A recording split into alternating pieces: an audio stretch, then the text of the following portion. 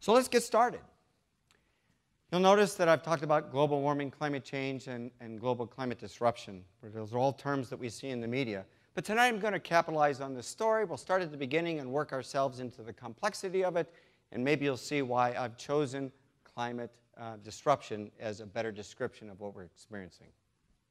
So the first thing I want to do is say this is a science-based evidence talk, but I'm not going to give you complicated equations. But I want you to be clear that this is the known knowns from scientific research. And we use a process called the scientific method to get consensus. And I said it in the video, I've stated it again here. This is what we know. So we'll start with the Earth's climate, the big picture.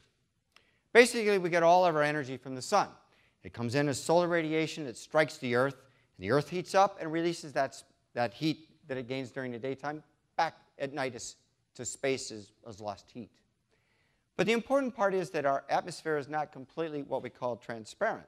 If we radiated all the energy that we got from the sun back to space at night, we can calculate that our Earth would be a balmy 0 degrees Fahrenheit. But because we have greenhouse gases, we're able to maintain the current temperature of about 60 degrees Fahrenheit. And what's really important to notice that the greenhouse gases that cause this thermal blanket, this warming of our planet, it's only 0.05% by mass. And I'm excluding water vapor in this for the time being. 0.05% by mass of all the greenhouse gases is the difference between 0 and 60 degrees Fahrenheit. The other piece of information is, okay, where's the increased greenhouse gases coming from?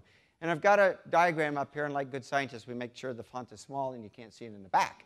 But the pictures are showing there's about 10 greenhouse gases that are responsible for keeping our planet warm. And these greenhouse gases are shown here. I'm not going to go through all the labels. But basically, what you should see that from a period of about 1970 to 2005, that each one of the individual greenhouse gases that we've called out in different colors here, there's not much change over time in their contribution to the total amount of greenhouse gases. This is the culprit right here. And this is carbon dioxide from the burning of fossil fuel. So how do we know that? There's about 14 different kinds of carbon isotopes in the atmosphere. We're all familiar with carbon-12. Carbon-14 is something that we use for carbon dating and understanding how old things are. But carbon-13 is very unique. Plants use carbon-13. And when they die and they go to a soupy mess called oil and congeal into coal, if we burn that, we find a distinct signature of carbon-13. So we can measure the ratio of carbon-13 to carbon-12, and that gives us the increase of the total carbon in the atmosphere due to the contribution of burning plants. And it turns out that the total that we see, this increase, this is the biggest increase, and the reason why we're increasing greenhouse gases is uniquely attributable to what we see as these global temperatures, Earth warming. So based on that, there is little doubt that our Earth, on a global scale, is warming, and is due to increased human-produced carbon dioxide. Now, you've probably heard in the news that there's 97% consensus by scientists, and this is the consensus of 97%. So this is our consensus, and I'm going to talk a lot tonight about consensus because that means science-based evidence. This is where we all agree. Some people say, why not 100%? I would say getting 97% of anybody to agree on anything is pretty good. So we do know that the Earth can warm and will warm because of the increase of greenhouse gases. But the things that we don't know, some of the unknowns, is understanding the timing and the regional impact of how it will affect us. And that's where our journey begins. In studying the Earth's climate at much more detailed scales than Earth is a round rubber ball, we certainly like to know what's going to happen where we live. And so as we go from the Earth as a round, simple model to come down to understand what's happened to us in our neighborhood, we want to go back and understand all the complicated processes that take place. And so we say, well, let's look for another example of a model we've studied before. Well, unfortunately, we haven't done climates on other planets. And so we have to start with our own. And that's pretty complicated because We didn't start thinking about how Mother Nature works on our planet. So we really have to start from scratch if we want to understand how global warming will affect us where we live. So in the absence of another planet, how do we do this? It all starts with data. You have to give me measurements. We can, from these measurements, come up with scientific ideas and theories and test them and vet them. And that's really important because the scientific process is about vetting scientists' arguments about the cause of an issue. We call those theories when they're vetted, and they're sort of at the teacher's handbook at the end. It gives you all the right answers. They come from theories. And I would pose to you tonight that of all the careers that you could choose, of all the types of things that are out there, that probably scientists do more to vet their theories and responses than any other profession. We're scientists. So science, in my mind, is still a very noble profession. And this is what this is about. So how do we get all this data, and how do we vet it, and how do we come up with ideas? It's an enormous task. What we've learned over time is that spatial and temporal scales of the things that we need to know about climate, from the Earth is a round rubber ball to what's happening in my neighborhood, span at least 12 orders of magnitude in temporal and spatial range. That's a lot. And so to understand all these processes, I can't do it in the back of an envelope, so we actually need lots of information, lots of theories, lots of things that we can test with hypotheses in computer models and simulations. And if we need to put this all together, we really need some large supercomputers. After all, if we come up with an idea of how we think our climate works now, the ideas that we get now have to be consistent with sparse but the few data that we have from millions of years ago, and we certainly want to project it correctly into the future, forecast. So to get it right, we have a lot of technology now. We can get the data, but it's a lot of it to process. So where do we get the data? I'm currently, for the last really 2 decades of my research life at Argonne, I've been involved with the Atmospheric Radiation Measurement Program, or the ARM program. And it's a climate research facility. It's actually a national user facility for climate research. Now, you might think of user facilities as beamlines, like at Argonne or at Fermilab. But our facility is not on the campus of Argonne. We actually have to go to where the scientists need the observations. So we have clusters of the largest clusters of surface-based ground remote sensors in the world to understand what scientists need to know to get the data for atmospheric processes. How does the sun interact with the surface of the Earth? Where does that energy go, and can we account for all of it? Because if we understand where the heat is being lost and how it's being used, we should have a good idea of how to model that and forecast. If we keep increasing climate change and it makes the Earth warmer, where's that heat going to go? Can we account for it? So I'm pleased to be with this program, and my job is now with senior management. You know, when you're a good scientist, they eventually make you a manager of a program in some way. And so the idea is that I've been involved with this program since day one, and we set up some permanent research sites in the Arctic. We did it in the tropical Western Pacific, and we did it in a mid-latitude site in the United States. These are permanent sites. They've been there for more than two decades, collecting data, observations, 24/7. Remote sensing, we got data points, and they're quality assured, and we can turn them around to users for free. We make the data available to anybody that can sign up and tell us where you want the data sent. And I think that's a really good philosophy that the program had, because if you really want to understand a problem that's affecting lots of people, put the data out there free. Don't hoard it and try to write a publication first. Put it out there and give the entire world an opportunity to get this quality assured data and let the truth be discovered. And so these other points on this is, how do we get all of our scientific equipment to places where the scientists want to take us? And that's the user facility component of it. We have about 10 tractor-trailer trucks worth of really neat toys, and we can move them to these spots around the world. And the places that we go are, guess what? Where the models and the observations don't agree.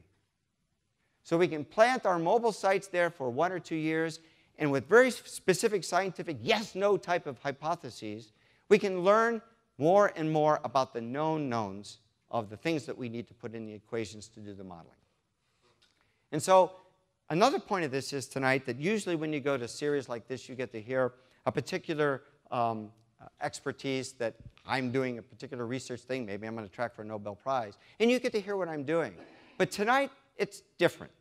In this case, our facility has been able to have over 5,000 climate scientists come through our doors and use our information. And part of my job is to interact with them and understand the measurements that we provide them. Does it provide the information they need for the science questions they're trying to address? And the only thing we ask from them is, you know, when you're done with your experiment, how about writing us sort of a one-page blurb on what you found? So tonight's story is not about my research. It's about the research of 5,000 colleagues, and I'm editing their story tonight. So it is a story about climate change. So climate models, it's very important. We need to put what we know into the computers, and we need to put in there, as we go from a global scale to a regional to a local scale, the complexity increases. And so as we have ideas of how all these processes are connected and how Mother Nature works, we can understand by providing the model, we can go back and validate the model's results with the data that we're collecting. What a unique way to do business. So we want to see how well what we observe is represented by what we think we know in our theories and in our model predictions. And as you might imagine, going from the world as a round rubber ball to where we live, all that sunlight interacts with the surface to generate that heat. And our surface is very complicated.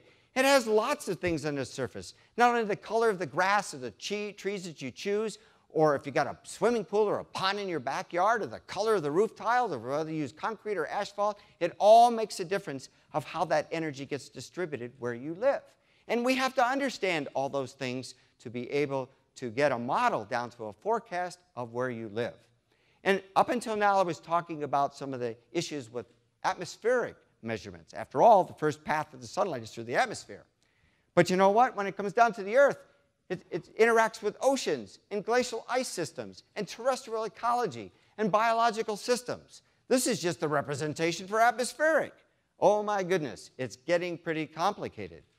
And so the picture we're trying to solve is substantially difficult, but we're working on trying, with the observations that we collect, to be able to better understand through the models that we forecast and validate with the observations what we know about Mother Nature. After all, if we get that right, we can begin to understand what will happen in 10, 100, 1,000 years to the things we're doing now. So again, we don't live in average. We live down right in a particular neighborhood, and we certainly want to know what happens where we live. So up until now, I've been talking about global warming. But as you can see, on a global scale, increased greenhouse gases, sure, it'll lead to a warmer planet on average, but it really doesn't tell the whole picture because it's complicated. As a matter of fact, temperature is not in itself probably the biggest thing that we're going to have to worry about global warming.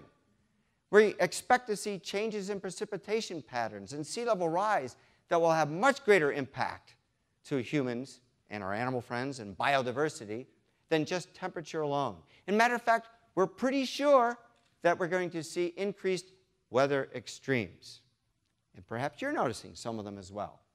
So therefore, the social science of it, aspect of it is global warming. It's pretty hard to explain global warming around the world when it's 10 below in Chicago.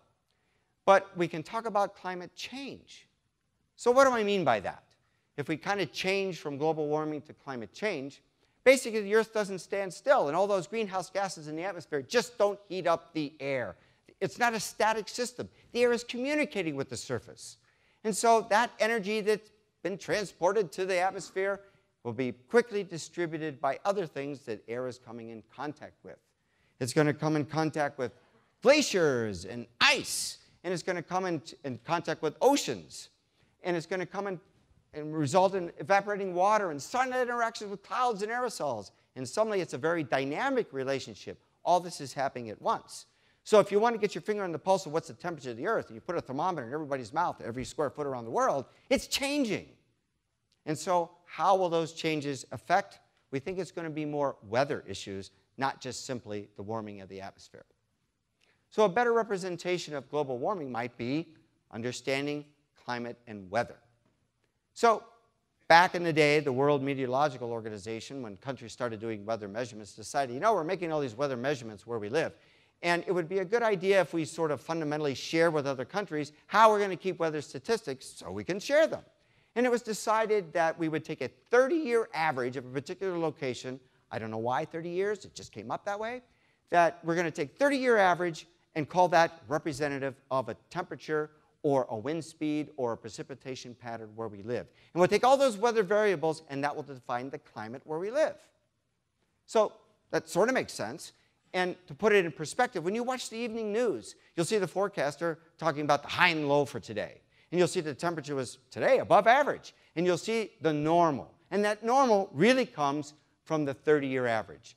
It's just an accumulation of all the 30-year averages in Chicago. And so we can go back and say, on average, we can say on this particular date, what should the temperature be? And we'll either be on average or we'll be above or below. And that daily variability is the variance in weather compared to our climate, which is sort of the average where we live. So the standard sort of pat answer for this is weather is what you get where you live, and weather is what you might expect. Or, I'm sorry, climate is what you might expect. So it's interesting that the variance in weather is predictable as long as the climate is not changing drastically. So I would give you an idea here that says that probably climate constrains the weather. The weather varies all the time, but it's within the boundaries of the energy balance that it gets from the sun. So I had a very difficult time with statistics in graduate school. I know there's some in the room that live in this world. I would probably tell you, for those that appreciate my sense of mathematics, that statistics are a form of torture for numbers. And numbers are very wimpy. And if you torture them long enough, they'll tell you anything. And so, but one of the things about statistics is very important about using climate models, and even the argument tonight about weather extremes is a normal distribution. So this is sort of statistics 101. And what I wanted to do to describe this is that if we were to plot all the daily total rainfalls that we had for the last 100 years and how many times that total was achieved as a frequency plot, we would get a normal distribution, which means that there's a common rainfall pattern that we might expect. But there'll be extreme events of very small amounts and extreme events where they're very large amounts. And if we were to do this over 100 years, we can say the 100-year flood is defined as the 1% or less exceedance probability of the occurrence of a single weather event, a rainfall. So for example, the 100-year probability of rainfall for Chicago might be 6 inches of rain at one daily time, 6 inches in one day. And so some of us probably have lived in areas where we've got flooded basements, and we're probably noticing that the 100-year event is sort of happening more frequently. And this is what we might expect if suddenly the brakes are off the constraints of climate that kind of constrains the weather. So what happens if the climate is changing? The current thinking is that the frequency of weather extremes will increase. I don't think you have to be a climate researcher to figure out that we've been experiencing this. So if I look back to the National Weather Service, they collect on websites and tell you what are the extreme events that happened in 2014. Now, I've shown their slide here, and I don't expect you to read them all, but we certainly had some weather extremes this year. And it's not just precipitation. It could be cold. It could be cloudy. We certainly had a lot of cloudiness this year. And so we hear some of these statistics. It was the coldest December on record, or the coldest February on record. And so we would expect that we'd be able to predict these frequency of extreme events with a normal distribution, which just says, hey, we should only get one of these every 100 years. How come we're getting one of all different kinds just in the United States, and they're happening every year, sometimes a month apart, sometimes weeks apart? So there's growing scientific consensus that what we really believe is that we no longer know the distribution of extreme weather events. So in that example, you know, where's your global warming? I'm sure we all bundled up and had some of those cold days that we remember. But while we were doing our damnedest here to keep the average global temperature of warming down in Chicago, there were other places in the world who were doing their darndest to increase. So while we were cold this winter in Chicago, Australia was setting another record. The Eastern Pacific Ocean was setting a record for warmth. Siberia, it's pretty interesting. You probably heard about some of the tundra was actually melting, and they were getting these big craters that were opening up because methane gas was being released from the frozen Siberia. In California, not only they have extreme warm events, but they've been also with droughts, and also in Northern Europe. So again, just because it's a global event and it's cold where we are doesn't mean that it isn't warmer, much warmer, because in 2014 it was the warmest year since we've been keeping records for our entire planet. So I'm a visual guy. I just want to keep it in perspective. That climate change is really a matter of perspective. I think you get the idea. So here's some matters of perspective. Some of the Snowmageddon events, you know, we thought we had it bad last year where we got almost like 92 inches of snow over our season. Think about it. Boston area got 92 inches in about 3 weeks. Hokey smoke. So we see these extreme events, and I've shown you some of the ice storms that put out power outages, and school closings, and snowplows even stuck in the snow. And also some of the things that go with it. I mean, you know, we're stuck home, we can't get out, and so we have cabin fever, and we have other things that sort of result from being stuck at home. And clearly, you know, there are some ideas with flooding, and if you get flooded and you get the 100-year event pretty frequently, there's some alternative engineering solutions to maintain your farmstead. And also, there are some places in the world that while we're complaining about being too cold, it's certainly too warm and it's too dry.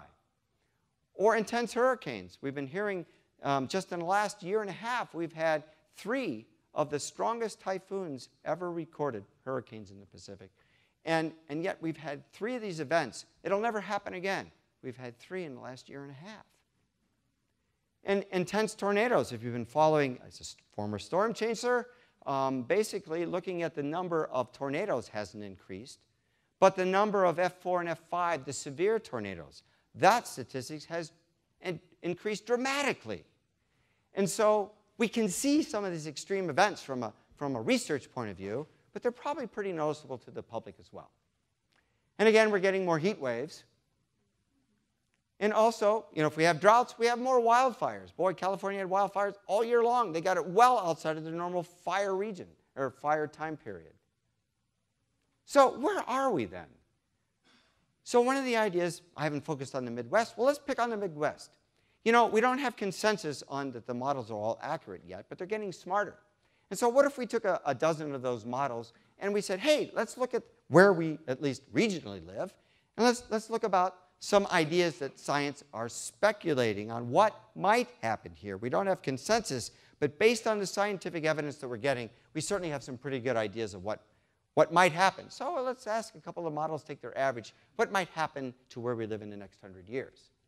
So certainly right now, it suggests that the models suggest it will be considerably warmer, but there'll be less precipitation in the summertime.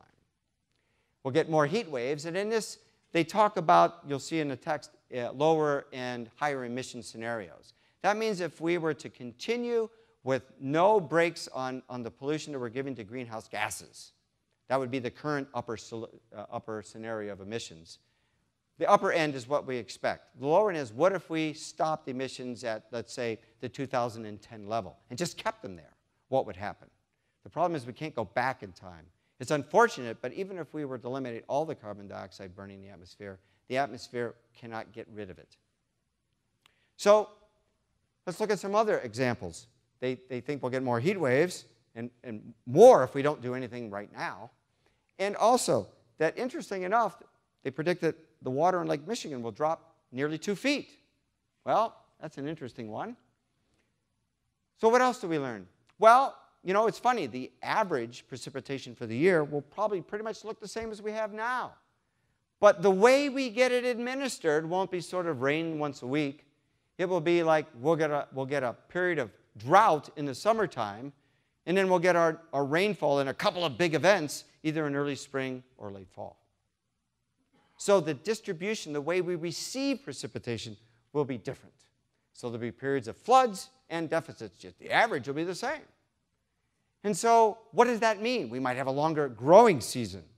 But the problem is that even though we have a longer growing season, hey, you know what? It used to be pretty cold in Chicago, and we could keep those little pesky bugs out that might ruin some of those crops. We've never had to deal with that before. And so if we have warmer environment for plants, we also have a warmer environment for other things that like a warmer environment. And maybe they wouldn't be so welcome. And so if any of you are avid growers of plants, you always look back at the package, and you can see in the back, it tells you where you can, the hardiness zone where you can plant your seeds and they will survive. Well, put it in perspective that the plant winter hardiness zones in the Midwest are projected to shift by 1/2 to 1 full zone every 30 years. Wow. You know, they come around and say, I'd like to put native species in my yard. What will those native species, what are they? Are they what they were 30 years ago or 90 years ago? Or should I be thinking about what I should be planting for the future?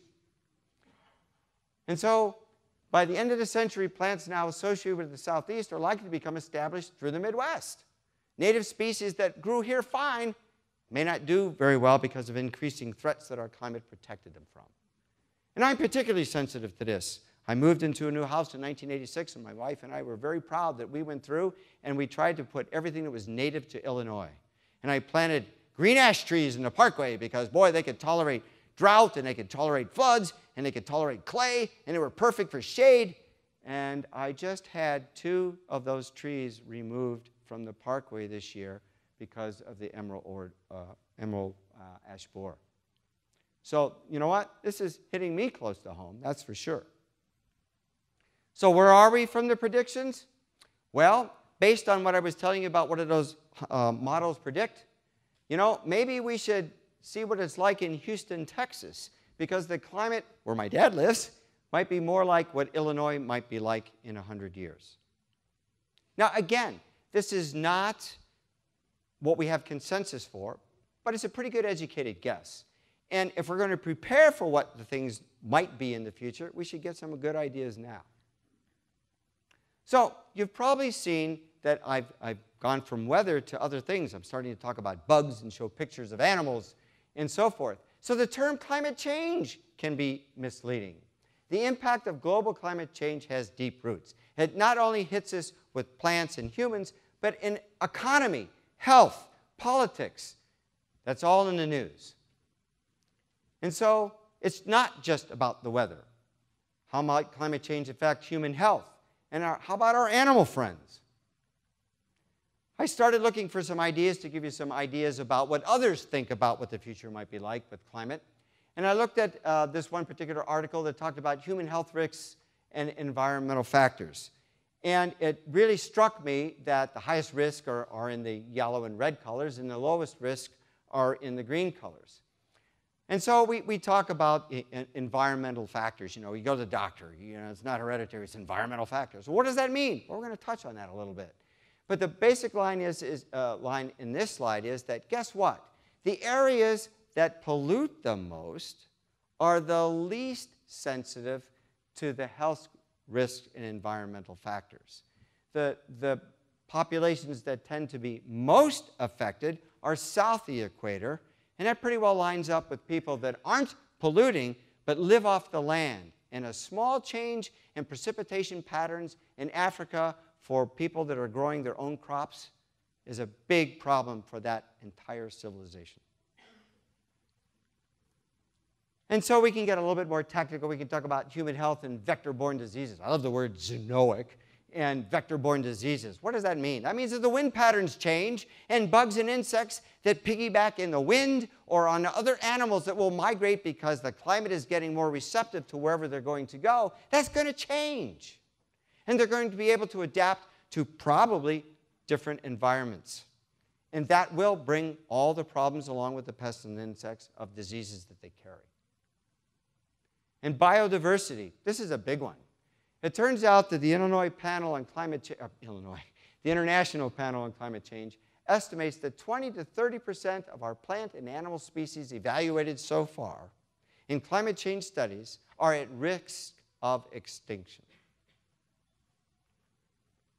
Projected rates of species extinction are 10 times greater now than we've observed in the distant, well, in the recent past, but at 10,000 times greater than the rates observed in fossil fuel records. That's pretty scary. And some of the examples I wanted to show you, I mean, you know, these animals have faces. You know, it's our, whoops, sorry. It's our Oops, too far again.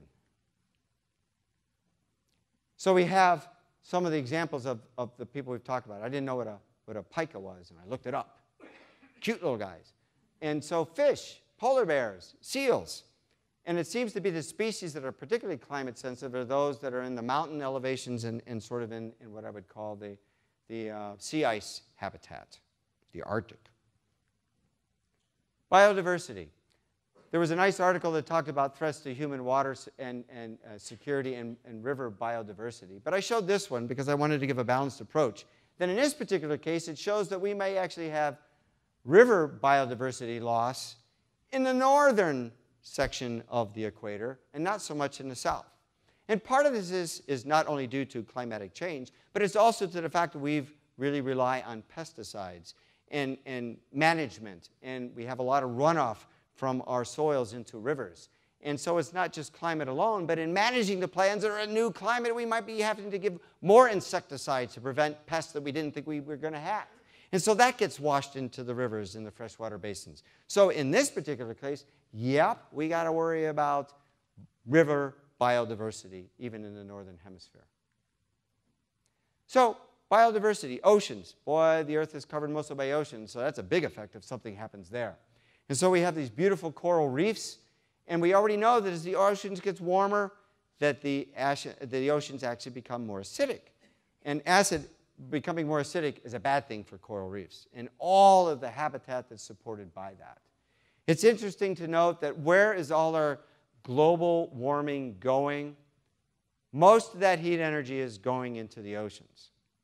Now, it seems like, well, aren't the oceans getting warmer? Sure they are, but I'm sure you all have, some of you have a swimming pool in the backyard, and if you're just using natural sunlight to heat up that water in that pool in the summertime, it takes a long time to heat up that swimming pool because the heat capacity of water is very large. So it takes a lot of sunlight and warmth to just change the temperature of your swimming pool a little bit. Same thing with the oceans. We thought initially we should be looking for climate change in the temperature of the atmosphere. But guess what? It's being drawn out of the atmosphere by the oceans. It's heating up the oceans. But it's a lot harder to detect. A small change in ocean average temperature is a huge effect on a heat sink for global warming.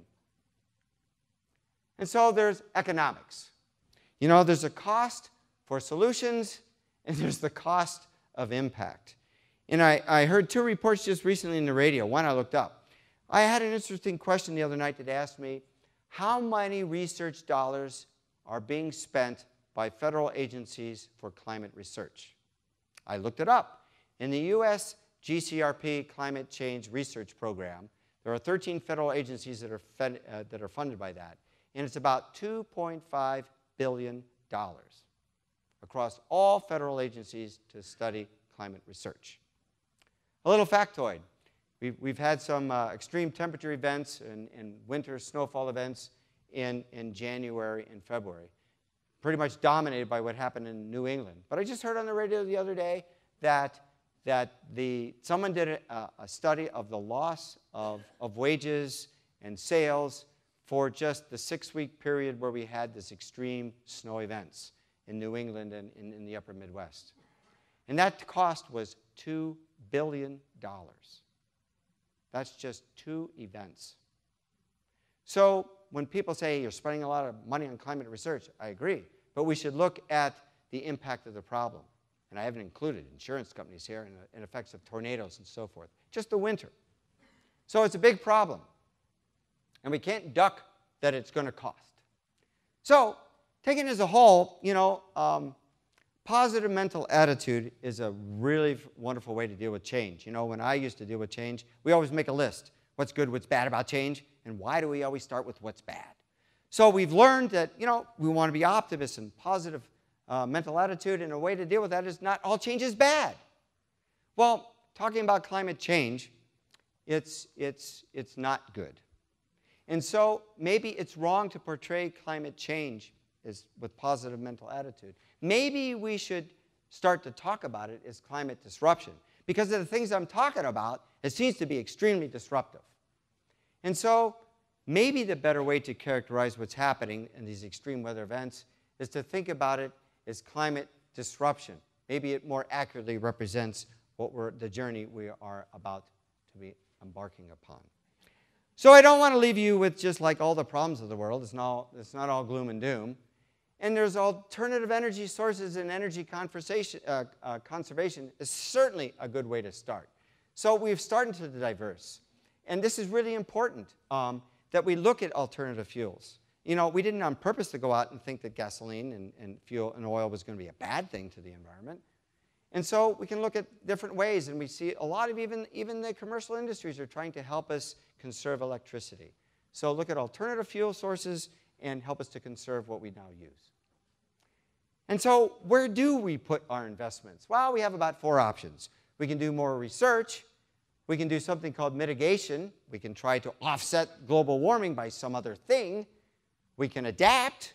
And so maybe engineering might be, well, if the planet is getting warmer, maybe somehow we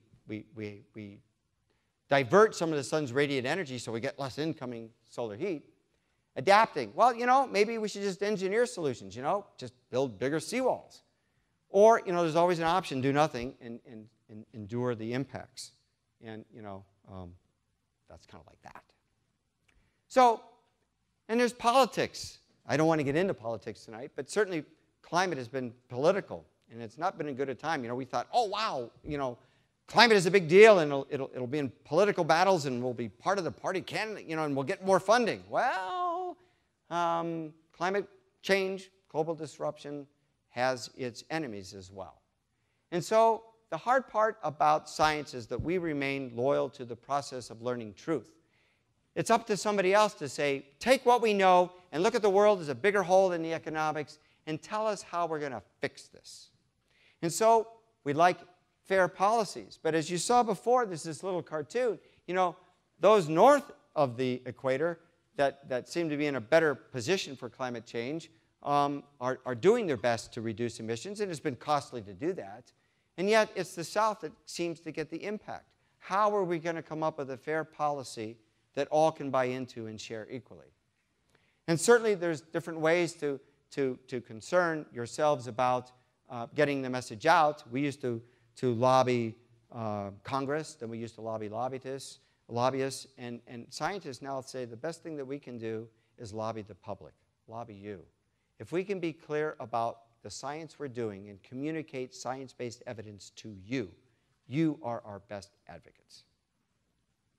So, global geoengineering, what is that? Well, there's some clever ideas that have been postulated about maybe we can put, you know, airplanes and put all the commercial airliners that let aerosol that somehow block the incoming sunlight. Or maybe we can do some other clever things by doing some ocean fertilization that triggers algae blooms and somehow change the color of the ocean and do some things. Maybe we can capture the carbon and burn it. But that's on a global scale. And I would pose the question, do we really know enough about how Mother Nature works to be able to design an experiment where Earth, the entire Earth, is our laboratory? Some of the things that have been suggested, we know that huge volcanic eruptions have cooled the Earth in the past. Oh, I know, let's trigger some volcanic eruptions. Maybe that's a good idea. Well, again, you know, do we know enough about the physics of Mother Nature to say that would be a controlled experiment?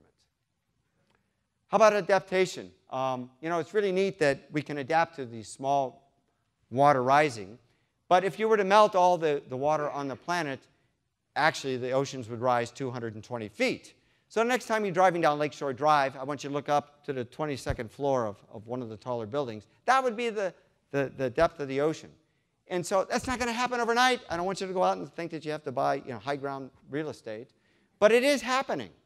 And so, you know, it gets to some of these cartoons that, you know, I know, let's get all the sand from the dry regions and build larger walls to keep out the floods of the flooded regions. I know it's a bad comic, but it kind of makes you think, how are we going to do this? And if you think about it, most of the large cities and trade cities and so forth are seaports. And how are we going to move that infrastructure away from the vulnerable sea surface areas? And that's a real challenge. More research. Well, okay, I'll admit it, I'm a proponent for this. But some of the real questions that we have about this, do we have time to figure this out before we can take some educated action? There is large uncertainty. We know that climate disruption is real. But there's still uncertainty about the timing and the magnitude. And the major impacts that might be realized, maybe they won't be 100 years out. Maybe it'll be sooner than that. So what do we do? Well, we want to make good investments. My grandfather used to say, money's like manure, you got to spread it around to do any good. And so as a good investor, we do want a diverse portfolio. But where does that come from? You know that $2.5 billion that we get for research, that comes from taxpayers. Okay? So where does that money come from? It comes from your wallet. And so in some ways, you can pay me now or pay me later. We have to figure out best ways to take the science that we're learning and put in effective economic policies. I understand that. But that's a challenge in itself. So your future, it's not all gloom and doom. I think that the best thing we could do is educate you, the public, about what's going on in science. Understanding through research and accurately modeling how Mother Nature works will help us to improve climate forecasting. We'll know more about the known knowns and less about the unknown knowns. And advances in technology. Sure, there's a factor there. Technology is going to come along and help us. And everywhere I go, I see that we talk about the futures with our children, the next generation. So I wanted to point out, this is exciting to me, that in education, the next generation science standards for K through 12 includes climate change. They're taking real-world problems to study, not problems that already have been documented with the right answer. We would like to be able to get children to think critically. And we've been trying to, educators have been asking us for a long time, how do we get students to think? Okay? And scientists do it every day. So we've seen in the education that there's been a process to look at critical thinking or science-based learning or whatever you want to call it, the scientific method. But we're incorporating that into education. I'm glad to see that. And we're also talking about STEM. This is the integration. It's just not science in this classroom and math in this classroom and mathematics over here and something else. They should be taught integrated. These subjects are much more interesting to memorize or learn a mathematical equation when I've got a purpose to use it. And so for me, I think the most important thing to look at is our future. Our future will be with our students. And I'm really excited to say that we're moving in the right direction, because giving our children the opportunity to know more about the real world problems and work on them when they're not biased at young minds, particularly in K through 12, I think that we'll have more known knowns. Thank you.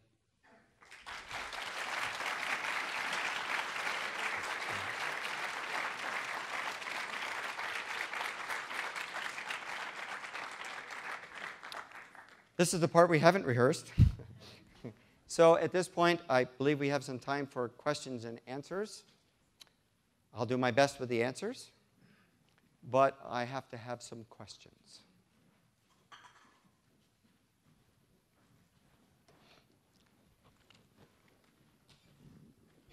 Yes, I see that you really made no mention of emissions reductions as a strategy to deal with global warming. I saw, excuse me, a buried graphic about a carbon tax. Sure. Which might be a policy solution. But could you address the possibility of emissions reductions? Absolutely.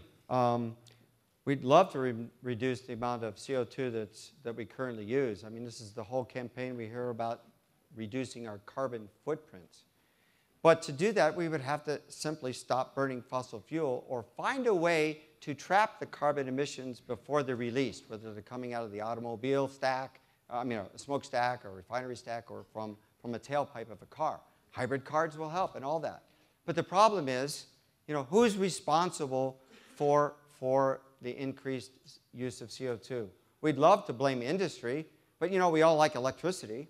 So as someone wise told me, when you're pointing your finger at somebody shaking your finger, remember 3 are pointing back. So part of that is, what responsibility do we want to take? And even with the Kyoto Protocol, in all fairness, the United States didn't sign it because we put in a lot of the technology to make our fuel clean. We're probably the cleanest fuel anywhere in the world. But we're at that last sort of what I call the 90-10 rule. You can get to the 90% reduction pretty quickly, make it cleaner. But that last 10% costs a lot. So it would impact our economy as well. So clearly, we have to reduce CO2 emissions. I'm a scientist, I can tell you that. I'm not a policymaker. I don't know how to tell you to do that. Fair enough? To what extent does animal agriculture impact climate change, and are you familiar with a documentary called Cowspiracy? Yes, very good. Boy, I'll tell you, my first exposure to this was on a talk show with Milt Rosenberg. And this was a long time ago, but he always had a way of asking a question and turning to one of the guests in the studio and say, what do you think about that? So my first question that I got was, well, we understand that cattle contribute. So what can you tell us about bovine flatulence, Doug? So we have looked at this, and science has looked at this. Clearly, animals do produce greenhouse gases.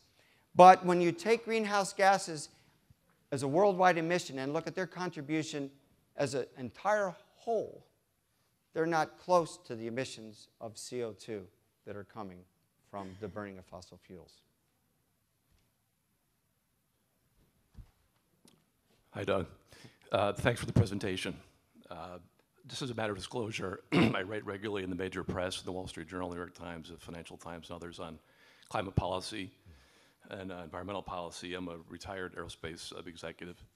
I think there's one major fact I don't think you brought up, which the public needs to understand as far as data and fact, and that is understanding who the #1 consumer of fossil fuels is in the world, the single largest consumer, and the single largest emitter of carbon. It's the U.S. military. And the U.S. military is not a signatory to any climate agreements. That's one. And two, as far as linking climate change, so-called, with extreme weather, there's over 100 major geoengineering experiments conducted around the world by 8 major countries, the U.S. is one, involving atmospheric chemical engineering and directed energy technology manipulation. And until those are filtered from the observable data that you have, your data is contaminated. So those are my comments. My question is, can you explain to us how carbon moves the jet stream? Thank you. Okay. Well, there's a lot of information here. Let me move backwards and say, how does carbon move the jet stream? Well, again, part of the talk tonight was the science-based evidence is that the CO2 emissions are warming the atmosphere. It doesn't take much to figure out this. A little bit of greenhouse gases can cause a huge change in the balance of how much heat is trapped at night. And so how is that heat dissipated? I think the best example I can give you is that we saw that the Eastern Pacific Ocean was extremely warm this year, record high. And this allowed, in a particular case, Typhoon Nuri, which was the strongest typhoon hit the Philippines last year. This one was even stronger than that. It missed, fortunately, Japan, but it was the one that pushed up, that we saw in the video, up to basically changing the buckling the jet stream, which allowed Arctic air to filter in to North America. And because it was always warm and we couldn't get rid of that heat, that was sort of a seasonal change in the normal pattern that we had. I'm here to suggest that the way that climate change will be manifested in extreme weather events is the invisible force of a reaction to another reaction to something that we see. And science is betting that Typhoon Nuri was actually the cause of the weather events that we have. You know, as a scientist, we kind of know that, we believe that, but we have to go through and peer review and vet that. And so it will show up in the scientific journals. And so the suggestion I was making tonight is I was trying to give you examples of how scientists see how increase of the single most, that we understand, database that we have, that we believe, that's been vetted to use towards understanding the scientific processes, suggests that there's uncertainties with a lot of different things, but we're confident enough in the database to say that sure, there's other factors locally that contribute to an imbalance, but on a global scale, the increase of fossil fuel emissions is by far the single most factor that we have to deal with. And as far as military aircraft being beyond that, I understand. We take data. We try to understand the confidence we have in the data that we take. We vet it, and we put it in journals. And we still, as skeptics, keep vetting that process. You know, we really never have the right answer forever. It's always challenged. So I would say that the story that I gave tonight is the high-level story. You can always find some examples that might suggest some other studies, but I would still say that, respectfully, that science-based evidence of what we believe, the story I've given you tonight is a high level, is what science believes is happening with climate and weather. Yes, my young friend. How many people would have to reduce their carbon uses to help climate change? Oh, boy, that's a great question. How many people? Well, I guess I would put it the other way. How many people do you think contribute to climate change? I don't really know what that means. Okay, so, well, you asked me, how many people would we, have to, what would we have to do? Let's say there's lots of people on the earth, a couple of billion people. Yeah. And if we all use electricity or if we all drive cars, we're all contributing to the carbon footprint, the greenhouse gases that are warming our Earth. So I interpret your question to be pretty much, so what do we got to do to reduce that impact, right? What can we do to make it less? At least more than half the people that are in the world that are using carbon dioxide. Well, I probably think that almost all the people in the world are using it at some point. And so we all have to be responsible. So I'm not telling you that we should just turn off all the electricity in the world and we can't even burn wood because that's burning carbon. So what we have to do is not be wasteful. So when your mom says, don't forget to turn out the lights, that'd be a good place to start. If we all do what we can do and help reduce how much electricity and things that take carbon to manufacture them, then we're all helping. We're all helping. So if maybe you ride your bike a little more and ask for a ride for mom and dad a little less, that's a good way to do it. If you plan your trips so that more than one friend can be in one car instead of 5 friends meeting with 5 cars, that's a great way to do it too. You see what I mean? Yeah. And you can help with that. Just turn out the lights. Does that help? Yeah. Thank you.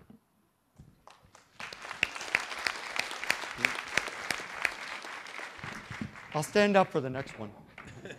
I'll stand this up too. Can you address the issue of why the Arctic is warming, the poles, but let's stay in the Arctic, it's warming faster than every place else on average, and the work of Jennifer Francis at Rutgers University, and this issue of the temperature differential, equatorial, polar, affecting formation of the jet stream and its weakening? Wow. Thank you. Do we have another 45 minutes? Let me go simple, that in science, we learn something even in our elementary kids about the Hadley cell. So basically, the Earth is warmer at the equators, and it's cold at the polar regions. Makes sense. So the air rises from the equator and subsides at the poles. So even though there's a larger area of warmer air around the globe, it's kind of concentrated at the points. And so it's what we call the Hadley flow. It's just warm air rises, it cools off, it subsides over the poles. And so we're constantly exchanging warm air over the tropics being cooled off by the polar regions. That's kind of how we maintain that balmy 61 degrees Fahrenheit. So now the Earth rotates. And it's not a simple just all land. It's land and it's ocean. And so as the Earth rotates, it starts to shift some of those northward bound and southward bound jet streams. And so now we start to get a sort of a contribution of west to east type of rotation in the northern hemisphere and just the opposite in the southern hemisphere. And the wind patterns are now going to be driven more locally about the ocean-land interface. And so these set up the jet streams. And yes, there's been some ideas that if the temperature differential between land and water become less, those are the things that drive the jet stream. Maybe the jet streams will be less. That's the complicating factor about climate change, because it's what happens. It's what we call climate forcing. If certain a domino effect of this happens and this happens and this happens. If all those things happen and increase global warming, that's a positive reinforcement of global warming. If they mitigate it, it's a negative feedback. And so we're looking at what are all these feedbacks that have been postulated in terms of a question of the weakening of the jet streams, what effect that will have. That's a great question, and that's some of the things that our models are looking at now. Yeah, I think one of the most important things you said is we need a mixed bag. That is, we need to use multiple things. But one you really haven't mentioned so far, and you said, well, we really do like to produce carbon dioxide. We like to consume fossil fuels, but to what extent and how rapidly can we, for example, divest from fossil fuels and invest that money in wind and solar and in a smart grid, say with very high voltage DC, allowing for rapid and efficient transmission from one area to another, and battery storage and, say, water pumping storage or hot sodium to store that energy. It seems to me that ought to be a very high priority.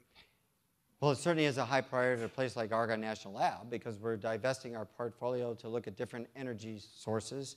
But it comes back to, it's interesting, the Department of Energy is for a safe and secure national energy policy. So the secure part, well, that's one part of it, but the safe part is what kind of emissions will we have in future alternative sources that's going to affect us in ways we didn't know that carbon dioxide would. And I would pose to you that the only way to do that is we have to somehow construct a model that we can test. Let's understand Mother Nature. If we understand the physics of all these complicated interactions between jet streams and oceans and so forth, can we now, if we understand that, ask it a question? What happens if I add this new trace gas? What happens if I double this? What happens if the jet stream weakens? We can start to actually look at some of those scenarios before we start to embark on some of those alternative fuel strategies just to ensure that we're not making another problem. I don't think either wind energy or solar, well, solar perhaps, have that problem. Well, you know, I see Seth back there, and he probably doesn't want to be put on the spot. But Seth and I did write a book, and I was the climate side, and Seth was the engineering side. And Seth is very much into solar energy and research. And I'd love to give the mic to Seth right now, but he represents the side of the house that's doing that kind of research. I don't. So it's really hard for me to really answer your question because, frankly, I don't know the answer. That's a problem. So Seth, raise your hand. See, there's Seth. He would be much better, if you want to ask that question, Seth would be much better to do that than I would. Seth Darling. Yes?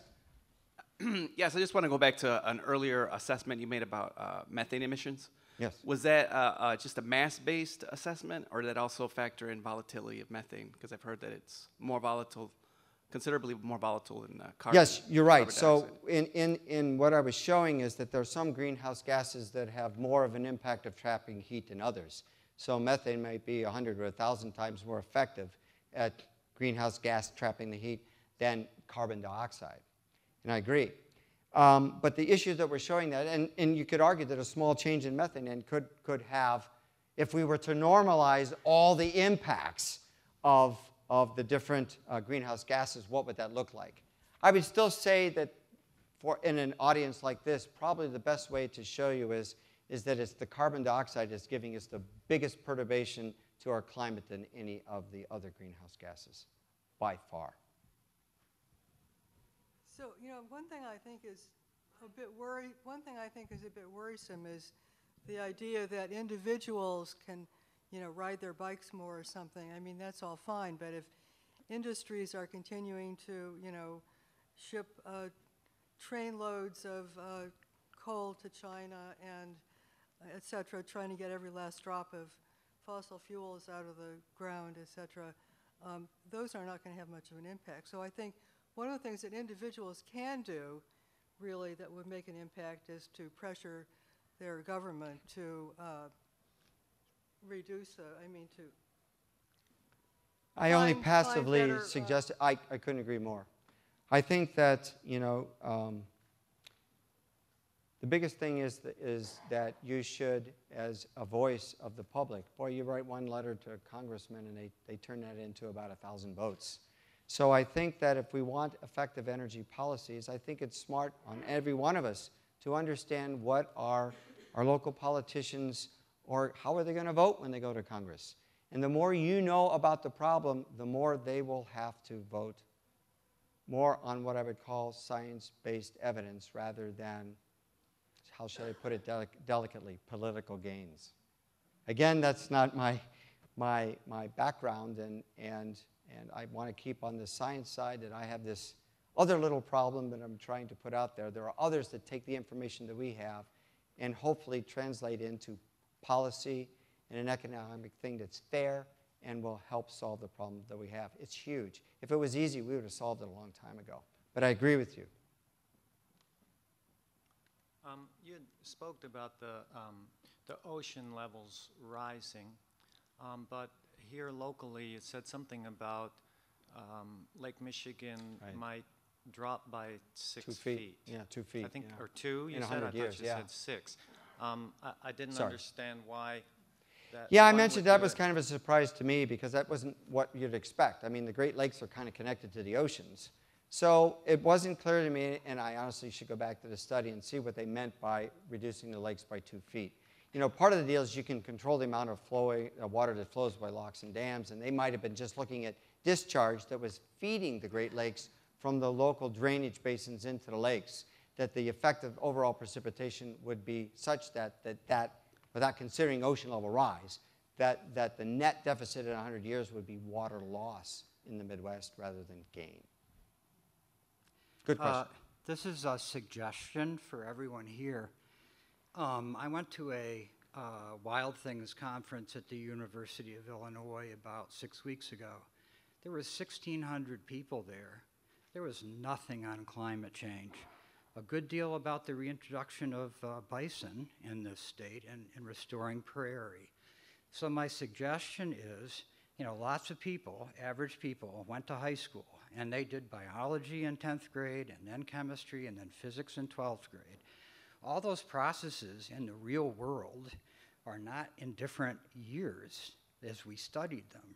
So my suggestion is, instead of just climate disruption, we start calling it climate ecology disruption, because there are so many people around the world that are concerned with the butterflies in their backyard, but just don't get it. It's a great suggestion. It's a great suggestion.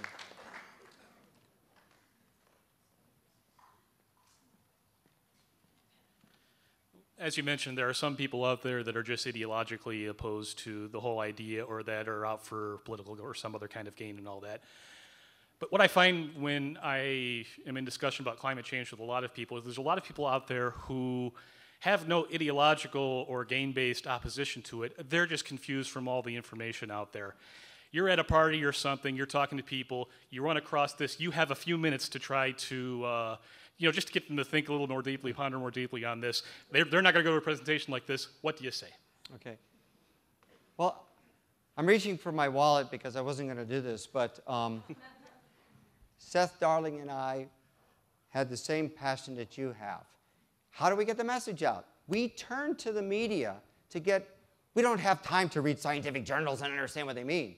So where do we get this integrated information? We'd like to be able to think we're getting the fair and balanced reporting on the news through television, sound bites, magazines, newspaper. Well, I'm furious that we don't.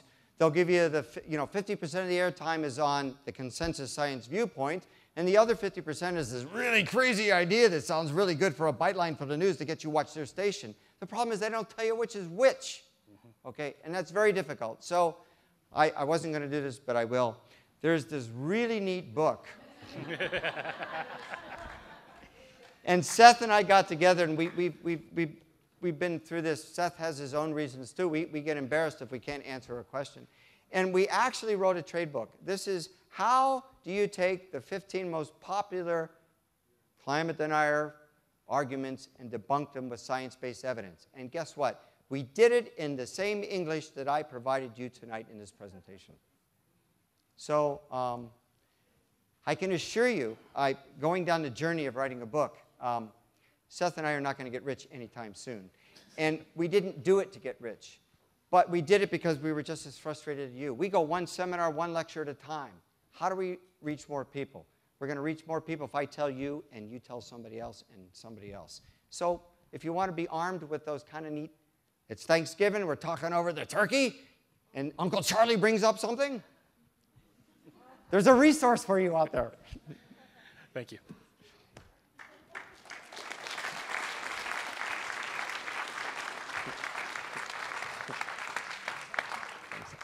Thank you, Doug. Doug will be around for a little bit if you have questions about his book or anything else. So we'll adjourn for now. Thanks again, Doug. Thank you. Thank you.